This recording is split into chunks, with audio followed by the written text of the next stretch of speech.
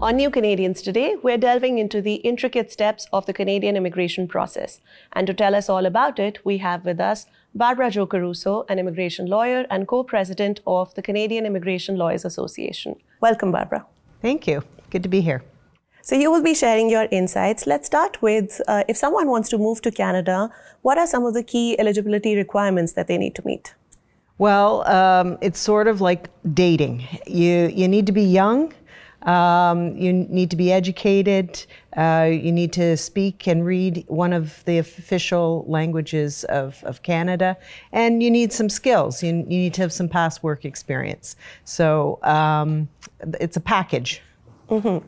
To elaborate, can you tell us about some of the different immigration programs? Yes, well, there are many.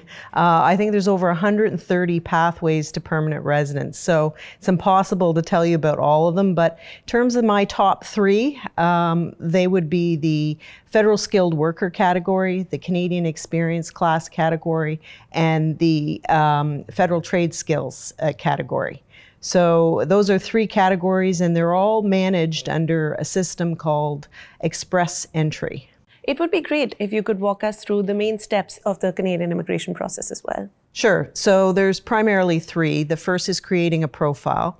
The second is getting an invitation from the Canadian government to apply. And then the third is making your application and then waiting for it to be processed. So when you're creating a profile, you first have to determine if you qualify. So you may have to have some assessments done, your language, your education, get your work experience determined.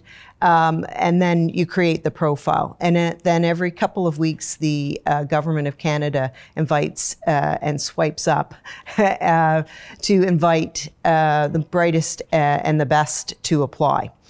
Then you have 60 days to perfect your application. So this would include police clearances, all your references, all your assessments. You need to make sure that they're translated.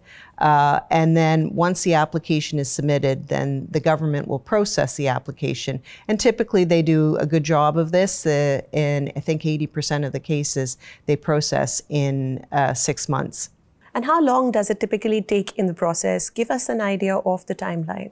Yeah, that's sort of a difficult question to put your finger on because you hear express entry and you think it should be fast. But many people will sit in that pool for months, even years, waiting to be invited to apply. So once you do get the invitation, though, you have 60 days to perfect your application. And then the government does a pretty good job of committing to process the application once it's been filed in about 6 months. I think they process almost 80% of the cases in that time frame. So it might be express if you get that invitation right away. But if you're sitting in the pool waiting to be invited, it could be a while. And for more information, could you share some reliable resources or support services that applicants can refer to? Yeah, so a good starting point would be the government website, so IRCC's website.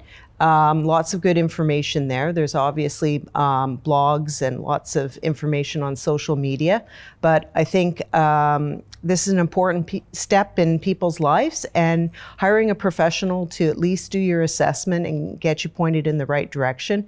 And in that regard, the Canadian Immigration Lawyers Association would be a good place to look. Our website have all of our members listed there. Well, that's wonderful information. Thank you, Barbara, for joining us today. You're welcome.